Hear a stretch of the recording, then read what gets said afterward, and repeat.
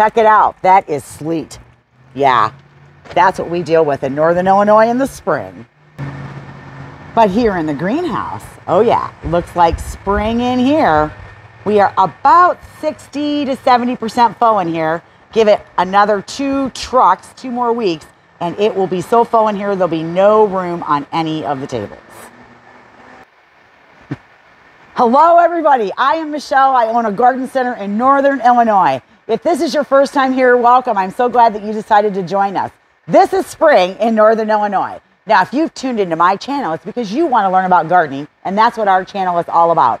So this morning, it's pretty cold outside. It was just supposed to rain, but we ended up getting sleet. So it actually, I missed it, but it was on the roof, and it was sleuthing off the roof and just coming down in big glops into the garden beds on the other side of the roof. It stopped now, so it didn't last very long, and that'll all be melted. But this is what we've been dealing with all spring long. We had 1 week where it actually felt like spring, and it was in the 80s, and it's been in the 40s, the 50s. We've had cold temperatures at night. Hopefully I say this, I've said this like once a week for a month. Hopefully spring is going to get here pretty quick, or it's here.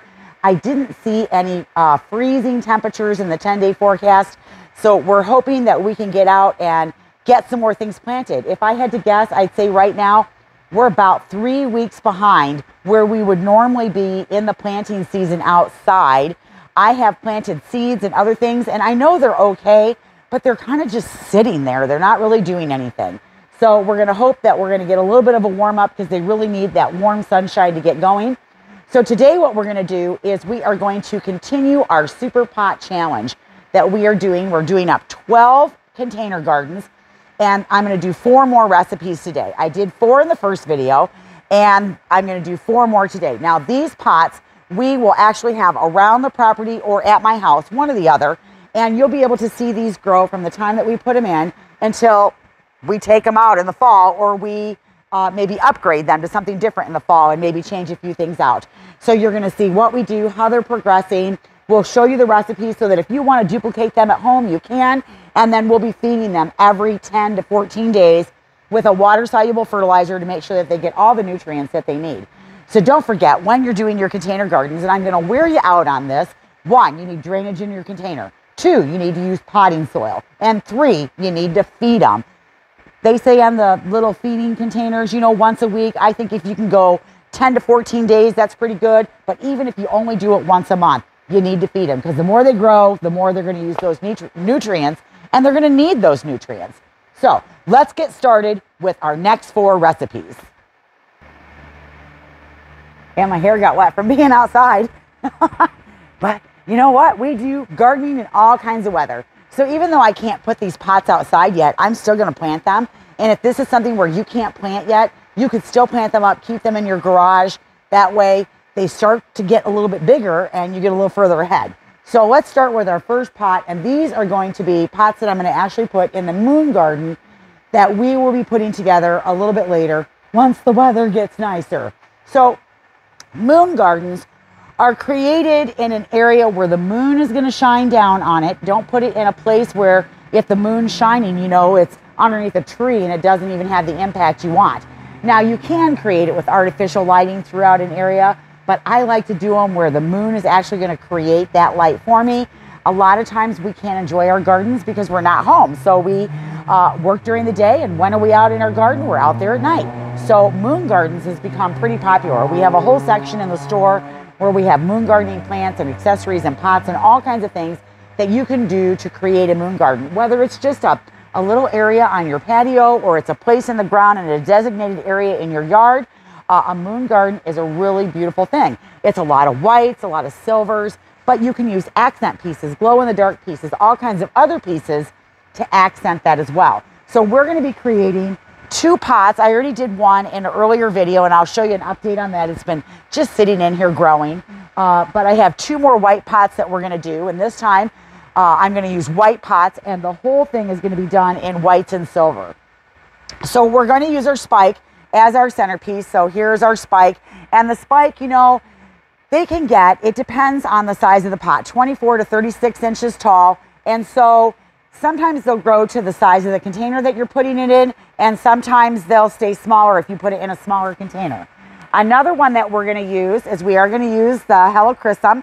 This is the white licorice. This is absolutely gorgeous, and it's got that beautiful silver foliage on it, and we're going to kind of put it in the center of the pot, right in front of the spike, and it's going to grow through everything that we put in the pot to kind of break up the green and the white. So I think this will be absolutely beautiful.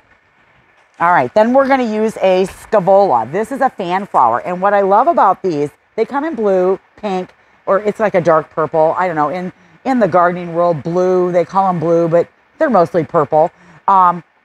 But I like the white. And so what I love about the fan flower is you don't have to clean them. You don't have to do anything. You just kind of plant them and grow, and they grow. They need full sun, and they need 6+ hours of sun every day. They're going to get 6 to 8 inches tall.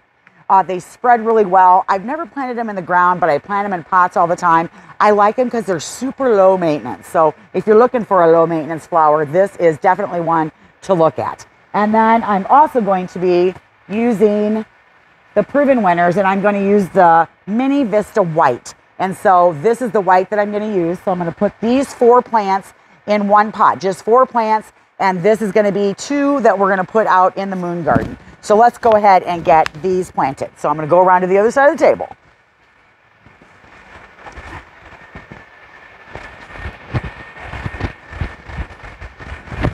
I totally went the long way. I was like, oh my gosh, I have to go all the way around all this stuff.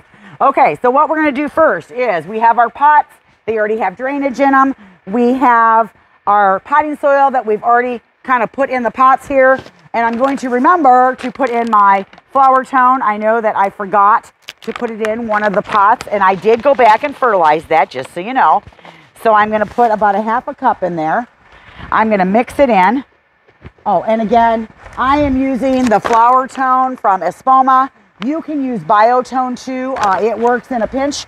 I use both. It's kind of whatever I have on hand. I think those two are kind of interchangeable when it comes to my annual pots. So what I'm going to do is I'm going to take my spike and I'm going to put that in the center, and I'm going to actually plant 2 pots. And I'm a little bit offset on this. I'm back just a smidgen so that I can put that Helichrysum right in front of it. All right, so these pots here are not that big. I would say that these are 10-inch pots. Sometimes I look at them and I think they're 12, or I think they're 10, or I think they're 8. I'm not quite sure. All right, now the Proven Winners, the Mini Vista White, I'm going to put that off to the side. And then I'm going to put the Helichrysum in front of that, if I can get to it. Come here, little guy. Let me grab this one. And again, I'm gathering all my tags so that I know where they are. Okay, I'm going to drop this right down there. And then I'm going to turn it, and I'm going to put the fan flower right here. And then I'll backfill. And then this one will be ready to go. Okay, so I didn't get that quite in there anchored very well. So as you can see here, I've kind of got the spike in the center, and then I've got the Helichrysum in front of that. And then on either side, I planted a fan flower on one side and the Mini Vista White on the other. So then I'm going to backfill. I'm going to add my tags to my pot so that I remember what I put in this pot. And these will be going out. Whoo, there it went. These will be going out to the moon garden. And so I'll plant this one up in just a second. I wanted to show you the plant that we did. I think it was a couple weeks ago. We planted up the first one for the moon garden. Here it is. And we did this one. So this is how this one is doing here. So this one we did the salmon colored. They got a white edge on it. Geranium. Again, we used the Proven Winners Mini Vista White. And you can see how the flowers have started to kind of grow. And again, we used a Helichrysum in this one as well. One on each side. And then a spike in the middle. So kind of they all tie together because they're all going to go in the same garden together when I get ready to put the moon garden together. I'm coming. Here I am. Okay. So I was just going to show you this one close up. Okay. So you can see this one here. We've got the Helichrysum here. Our spike is right here. And then we've got our fan flower here and our Mini Vista White Petunia here. Isn't that great? So these are going to look fabulous in the moon garden because the light of the moon is going to make them glow. That's what it's supposed to do. I've never planted a moon garden, so this would be my first time. I'm hoping that I love it. I do spend a lot of time in my garden after work. So thus the moon garden. Okay, welcome back. So now we are on pot number 2. Now this pot number 2 that I'm going to do, we are creating an area outside that is an inspiration to like a water-wise Mediterranean garden. And so when you think Mediterranean gardens, if you've ever gone over there, herbs are a big one. And so they have herbs like lavender, rosemary, thyme, oregano. They kind of grow in the cracks of the sidewalk over there. They are those herbs that want to dry out in between waterings. So I thought that I would create a beautiful pot, and I'm going to use these 2 pots here. There they are, but I thought I'd get on the ground to do them because they're a little heavy to lift up on the table. And so what I'm going to do is I'm going to use a rosemary here, and this is the Torrentius, and it's going to get 24 inches high. It wants full sun, and these pots are going to want to dry out in between waterings. So I thought that I would, oh, and you know what? I got to get fertilizer before I forget, and then I'll get a gazillion comments. You forgot, you forgot. So let me grab those. I'll be right back. Okay, so here we go. I'm actually going to use Biotone this time. I'm still only going to use about a half a cup, even though this container might seem like it's a little bit bigger. The roots are still going to be at the top part of this pot, so that's where they're going to feed off of this fertilizer. So that's why I want to make sure that I just put it, I don't have to get it all the way to the bottom because my roots aren't down there. And if I put it all the way at the bottom, when I water this, it's just going to wash out the bottom. So being at the top of the pot is really where you want it to be. Okay, so there we go. It is fertilized. Okay, let's kind of center this. Okay, so I know my little rosemary is kind of little right now, but it will get bigger, okay? So the nice thing about this pot is I can go out and I can cut off of this pot and use the rosemary in it if you're making this pot at home. And I need a little more dirt. I'm just going to be up and down. Sorry. Add some to this one. And I'm only going to plant one of these for you, and then I'll plant the other one when I'm done. Okay, so here we go. Now we've got our rosemary in the middle. And then the other thing I'm going to plant is lavender. Now this is a Goodwill Creek lavender. It's going to get 18 to 36 inches tall. So I'm actually going to plant 2 of them, and I'm going to put it in the back of the pot.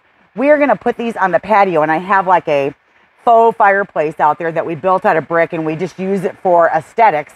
And I'm going to push them up against either side of the mantle on the, I guess it's called the hearth when it's on the ground, and the mantle when it's up above.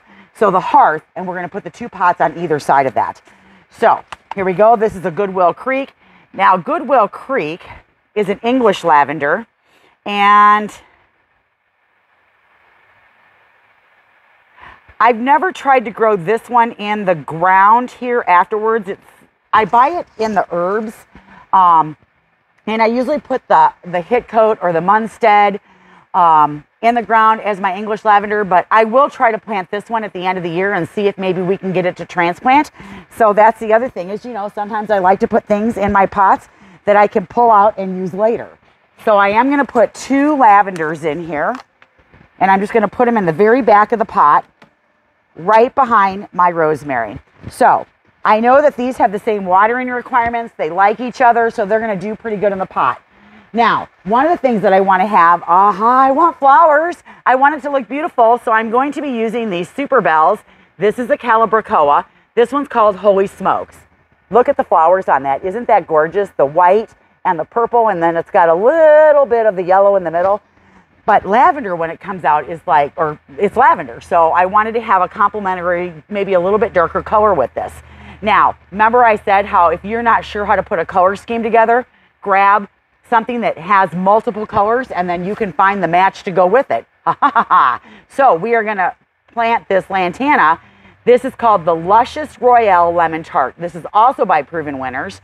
This is going to get 12 to 26 inches high, and the Calibrachoa is going to get 8 inches high, and so spacing is, 6 to 12 inches high. And so I'm going to put these in the front and these alongside. So I'm going to do it like this, and I'm going to plant 4 of them in this pot. So this will be in the front, these will be in the side. The rosemary will come out the top, and then the lavender will be in the back. So this will be a beautiful color combination.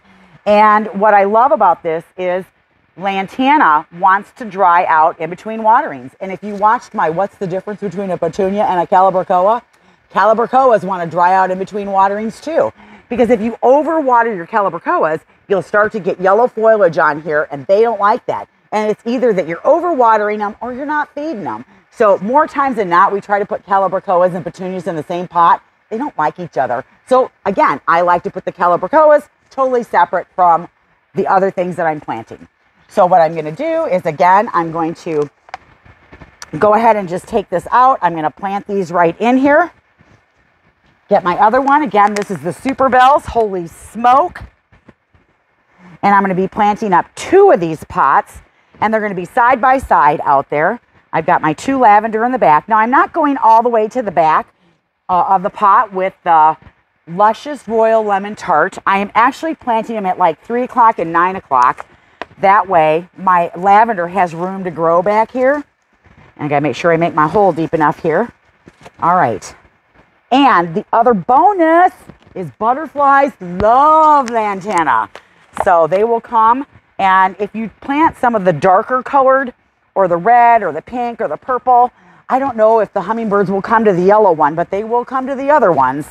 So I love that. So there we go. I've got those in here. And then I've left room for my lavender to grow back here. And again, I have my dirt about a half inch, quarter inch below the lip of the pot. Let me back it up here. Kind of lift that up so you can see that. Isn't that gorgeous? I just think that this is going to be a spectacular pot once it's done. Okay, so that's pot number 2. Let me go get ready for pot number 3. Okay, pot number 3. Okay, now this one is a new pot for me. I've never done this one. I want to create this soft, romantic looking pot. And so I'm going to use a terracotta pot. And I'm just going to show you some of the tricks that I do with the terracotta pots. Now, terracotta is not glazed. It is still baked clay, but it's not glazed. So when you're using terracotta pots, if you're in zone 6 probably or higher, you're going to have to empty your pots out in the winter, turn them upside down in your garage, or there's a good chance that they could crack. Now, I'm going to be using an 8-inch pot here. And one of the things with terracotta is it will wick the water out of the soil. So you either need to do things that are drought tolerant, or you need to be willing to water a lot. Now, what I do is these are the plastic bags that come, or they're not bags, they're sleeves that are hanging baskets come in, but you could use a plastic bag in a pinch and then just cut some holes in it. But I like these because see how they already have the holes in them, and they already have an opening in the bottom. Now, the terracotta pot has a really super big opening in it, so I actually forgot the coffee filter, which is way over there, so let me go get it. I'll be right back. Okay, coffee filter. Okay, so I put the coffee filter in the bottom of the pot, and it still allows the water to flow through, but instead of like putting a rock there that might plug the hole, I'll use the coffee filter, and that will allow my water and everything to still drain through, but my dirt won't be coming out of the bottom, and I end up with a black spot under my pot. Then what I'm going to do is I'm going to take my sleeve here, and I bet if you went to a garden center and you asked them for one, I would give somebody one, so I would hope that they would too. But what I'm going to do is I'm just going to put it in here like this, and then I will trim the edge of this when I'm done, and then I'll have this plastic barrier between here and my terracotta pot in the hopes that it's going to help hold some of the moisture in the pot and not wick away so fast. Because I am putting this in a part sun location, and I want it to do well, so that means I'm going to have to watch it. The other thing is it's a smaller pot, and that means it could dry out faster too. So I'm going to fill my pot with dirt, add my fertilizer, and then we'll go ahead and get the next one planted. So let me grab a scoop, and I'll start filling. All right, I've got it almost filled up now. All right, so now what I'm going to do is I'm going to add my flower tone fertilizer. And in this little pot, I might just add maybe like 1/3 of a cup. I don't need a lot because, again, remember, this isn't your fertilizer for the whole season. This is just to get it going, okay? It's organic, so it's not going to burn the roots. I'm going to mix that right in there. All right, now, in my video, what's the difference between a petunia and a calibrachoa? I talked about petricals. Petricals are the best of both worlds in that they self-clean and they are a cross between a calibrachoa and a petunia. So we are going to grow one so that you can see how it does. Now, in a pinch, if you don't have these in your area, you could always use a petunia. Okay, so I'm going to plant this in my pot here. And again, you only plant it as deep as it is in the pot. Don't forget, if the roots aren't root bound, you don't have to break those all up. Just throw it right in the pot. Then I'm going to use, and so this petrichor is called Sunray Pink, and it's going to get 10 to 14 inches tall, and it's going to be a draper that's going to come over the side of the pot. Then I'm going to use this beautiful zonal geranium. This one is called Light Pink Splash. And so I love that this one has that beautiful, soft, romantic pink, and then it's got those darker pinks in the center. It does have a little bit of white in the center, so I just think it's this nice, soft, romantic. When I think of pink geraniums, I think romance. So that's what I'm going for here. So this one here is going to go in my pot. And if you go to the garden center and let's say, because you know, everybody's been going through a little bit of stress right now, if you see leaves like this, it doesn't mean the plant is bad. It just means you need to pick them off. Because guess what? When you grow things, sometimes you have to pick the leaves off too. So I just picked those right off. Now, when you're growing geraniums, they are one of those flowers that you're going to have to deadhead. So when the flower is spent, you're just going to follow the stem down to the bottom and then just bend it. It'll snap right off. You want to do that with your geraniums so that it's not wasting energy on this dead flower that wants to go to seed. And you want the other flowers to produce faster, and you don't want that energy wasted on this. Plus, it doesn't look good. So just snap those off. So I am creating a little bit of work for myself, but I'm okay with that. So again, I'm going to try and plant this guy more in the center of my pot. And the next one I'm going to use another fan flower. If I'm going to give myself a maintenance flower, I'm going to give myself a no maintenance flower. So this is the Scaevola. This one is blue violet. And so unlike the other one I used that was white, this one has that beautiful blue color. And again, they self-clean. You don't have to do anything to them. And they'll do well. Now this pot's going to need at least 6 hours of full sun. Okay. And so I'm going to get that in there. And then the last item I'm going to use in this one, and this is what's going to help me create a little bit of that romance that I'm looking for, is I'm going to use a white-edged ivy. So this one here is called Glacier. It's pretty common. You can probably find it at all the garden centers. But what I'm going to do with this is as this pot is growing, not only am I going to have it trail a little bit, I'm going to work it through this planting as well. That way I've got this beautiful soft foliage that's going to work its way through the whole pot. All right, so this is number 2 or number 3, and I'm doing it in terracotta. Let me finish backfilling, clean up the plastic, and then I'll show you what it looks like. Okay, so I'm going to finish backfilling this one. And then all I did was I just went and got a pair of scissors, and I just take it and I trim the plastic around the edge of the pot, throw this part away, and then I can just tuck that plastic down in there, okay? Just tuck it down in there. And even if you don't tuck it down in there, once these plants start to grow, you'll never see that. Okay, so now this one is done. Isn't that gorgeous? I think this is going to be so soft and pretty and romantic. I can't wait to start training the ivy through it and just, oh, I just can't wait. It's going to be so awesome. Okay, I am now on my very last pot of the day. This one is going to be my budget pot. So this is for somebody out there who, you know what, you want a big, bold, spectacular pot, but maybe you don't have a lot of money to spend. And this is also going to be one that you can put in the shade. So I plant this pot up every year at my house. I actually plant 4 of them. And when I plant that, I end up using all of the proven winners when I do these. This one today, I'm going to be using the Color Blaze Velveteen. These things are fabulous, and you only need 1. So this is actually, if you have the pot and you have the potting soil already, this is actually a pot that you can probably do for under 10 bucks. That's good for doing a pot that's going to give you big impact. So I'm growing this for foliage. Now these can handle a little bit of sun. I would say if you're going to plant this, it's going to be in morning sun. I'm going to pair this up with a 6-pack of petunias, or not petunias, impatiens, because this is going to be something that's going to get filtered sun through the day. But for the most part, it's going to be in the shade. So again, I'm going to use one of the Velveteen Coleus. Now I do have a taller pot here because when you plant Coleus, they are your big centerpiece pot. And if you're in a shorter pot, they kind of look misproportioned. This will not get the full 40 inches in a pot, but it will get probably up here. It's probably going to get a good 28 to 30 inches, and it'll fill this pot out. And what it ends up doing is the impatiens grow, and it ends up kind of pushing them out, and they'll kind of almost look like a trailer, but you'll have all these beautiful pink flowers at the bottom because I'm going to pair it up with the Amara Purple, which has got this nice dark pink bloom. Those two together are going to be beautiful. And that's it. I'm just using these 2 plants. Okay? So when you're on a budget, but you want to create something that's beautiful, this might be the way to go for you because you can really get some great impact with this. Okay, so again, I'm going to add my fertilizer, and that's the end of my bag. I did a lot of pots with this. I actually did more than what you saw me do with that bag. I think out of that bag itself, I ended up doing close to 15 or 16 pots. So it does go a long ways. Okay, so here we go. This is all ready to go. And I'm going to plant the Proven Winners Velveteen Coleus in the center of the pot. Now, what I love about Proven Winners and the Color Blaze Series and the Coleus is I don't have to pinch the flowers off. I don't have to pinch it to get it to branch out. I have planted this one before. I've literally just put it in the pot, and this is one that grows in a nice mound. So there's a couple of them that grow kind of on bracts or on, individual stalks that go up and they look like groupings.